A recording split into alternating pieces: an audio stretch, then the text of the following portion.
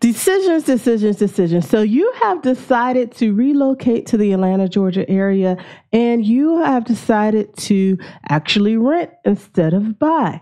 Why? Because maybe you are not quite sure. You can't really pinpoint it down which city you want to purchase a home, or you have relocated here because of work and you're not really sure on the time frame. Is it a short term assignment or will they extend it to be long term? Or you are a student, you have moved here for educational reasons and you have no intention on staying here long term. And so you have decided to rent. Whatever the reason may be, today's video, I am going to talk about the rental market in the Atlanta, Georgia area. And you're going to learn a few things. You're going to learn how much it's going to cost you to rent in the Atlanta area, how much it's going to cost you to get started, and also what do you need to do documentation wise? What do you need to have in order to be able to rent? So if this is your first time to the channel, my name is Lorena Saunders and I am a realtor right here in the greater Atlanta area. And so I just love it when my viewers become clients. You all have been rock stars. You've reaching out to me and I just love to be able to help you relocate to the Atlanta, Georgia area. So if that's you and you're looking for someone to help and be in your corner, give me a call, send me an email or a text, and I'll be happy to help you do that. So first things first, what documentations do you need to have in order for you to move to the Atlanta, Georgia area? So every landlord is going to be different. In the Atlanta market, we have corporate landlords and we also have private landlords. So just depending on who the landlord is, they're going to have their own criteria of what they are going to want from the tenants. But generally speaking, this is what I see. They want you to have 3 times the monthly income. So for example, if the rental rate is $1,000, they want you to make $3,000. Now this could be for you individually, or if you are rooming with a roommate, or if you have a spouse, whoever is going to be contributing to that particular rent, they want to make sure that it's going to be 3 times the monthly rental rate. The other thing they're going to be checking is they're going to be checking any type of eviction. So if you ever had any past evictions, if there's open or it's unsatisfied, they're going to be looking at that. And that is something that can actually disqualify your application. They're also going to be looking at Chapter 7 bankruptcy. So if that is still something that is lingering and open and hasn't been satisfied and closed, that can be something as well that disqualifies your application. Now, they are looking for applications from everyone that's going to be living in the household that is of the age 18 and older. So those are going to be the individuals that have to put in an application, and they're going to check all of this information from each person. Now, the other thing they're going to be looking at is your credit profile. So a lot of these corporations and even individual landlords, private landlords have kind of moved away from just looking solely at your credit score. What they're doing is they're looking at the bigger picture. They want to look at your credit profile. Now, I know you're saying, Lorena, what is my credit profile and what exactly are they looking at? So I'm going to share that with you. They are going to be looking not only at your credit score, they're also going to want to see your credit utilization. They're also going to want to look at your inquiries. And they're also going to want to look at your payment history to make sure that you have a history of paying on time. And so they have a certain parameter that they like this to fit in. And everybody might be a little slightly different, but as long as you fit in that box, you'll be good to go. Now, when working with a private owner, it may be a little different. They may be a little bit more flexible than the corporations. Corporations, they have check boxes and you have to fit perfectly in these boxes and they check them off.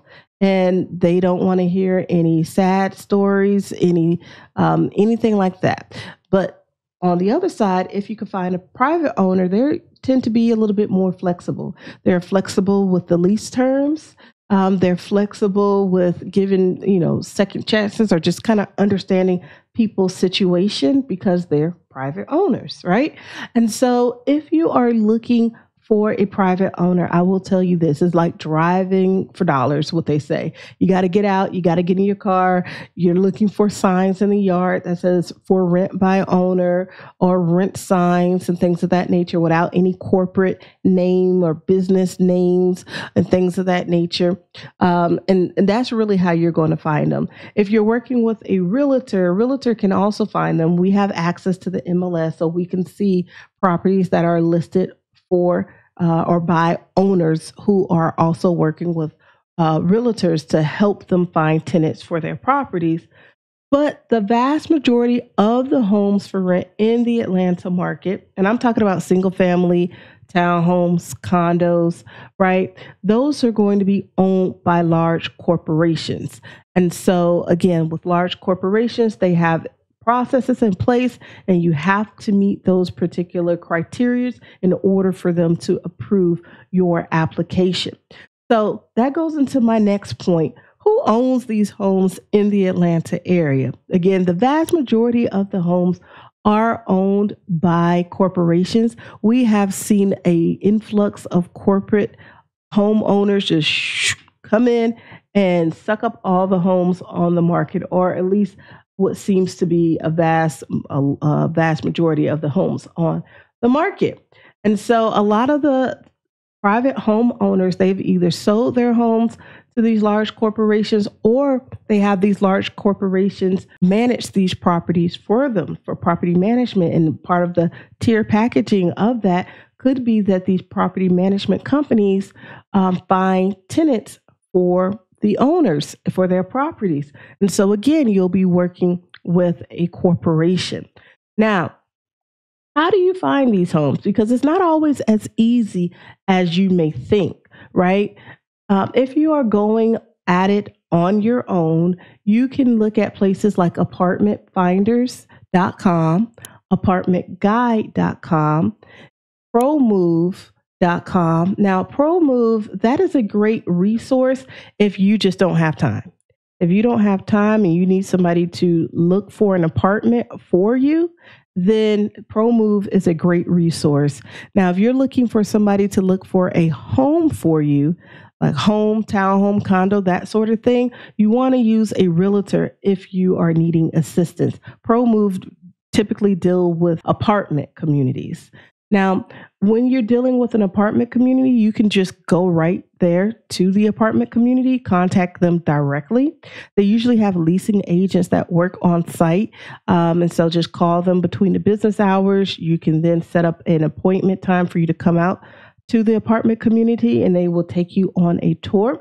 I would not suggest you going directly to the apartment community, only because when it was COVID, you had to make an appointment, and they got kind of used to that.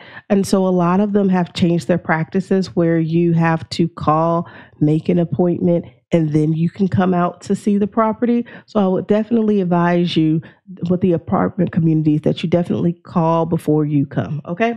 Now, when it comes to the rooms and just kind of creative housing situation, you can rent a room.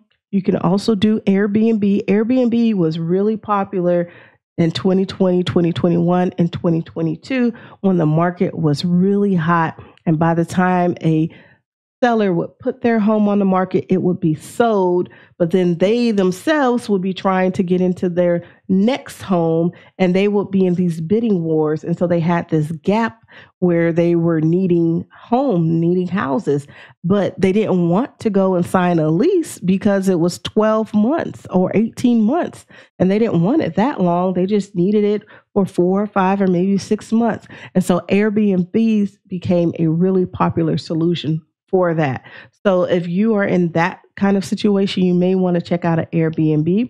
There are some landlords that will rent out homes or rent out rooms in homes, and you can also look into that. Now, I will say when you start going to the Craigslist route, when you start going to the Facebook Marketplace route, be really, really careful because scams are prevalent when it comes to the housing industry.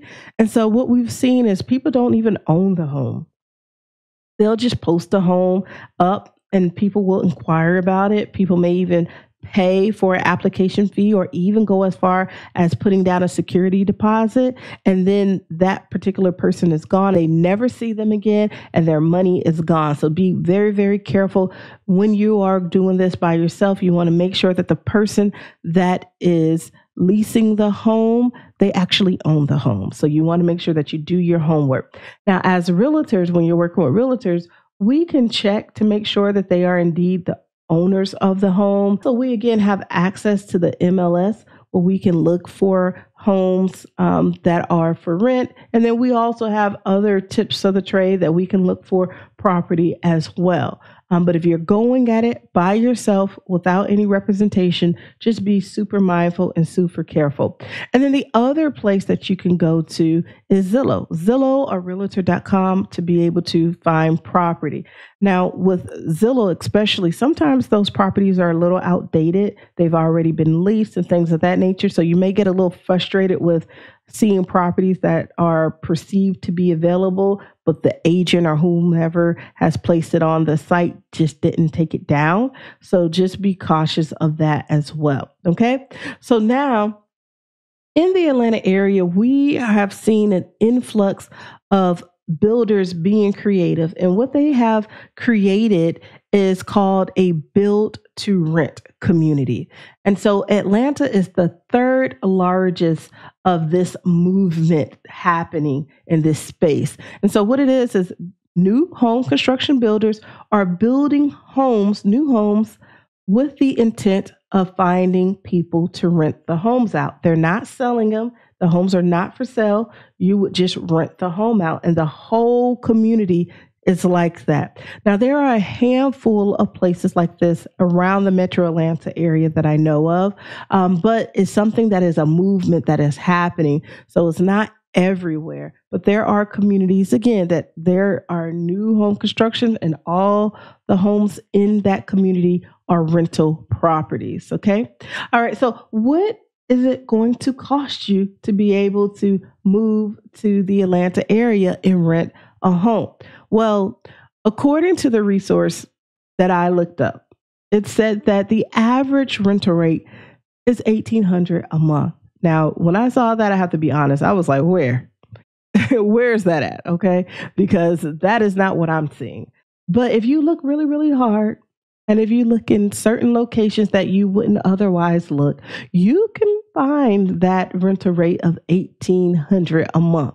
Now, most of you have already told me you want to live in a great school district. You want to live in a safe area, a sought after area with things to do and things of that nature.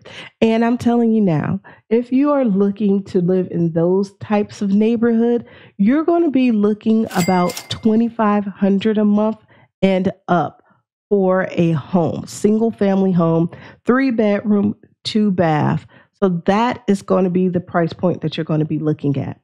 Now, if you are trying to get started, there is a startup cost to renting a home. And so you have to put in an application. Again, this is for anyone that's going to be living in a home that is 18 and older. Application fees range from anywhere from like $20 to $30. You'll also have to put in a security deposit, which is typically 1 month worth of rent. The other thing, if you have pets, if you have dogs or cats, there is a pet rental fee.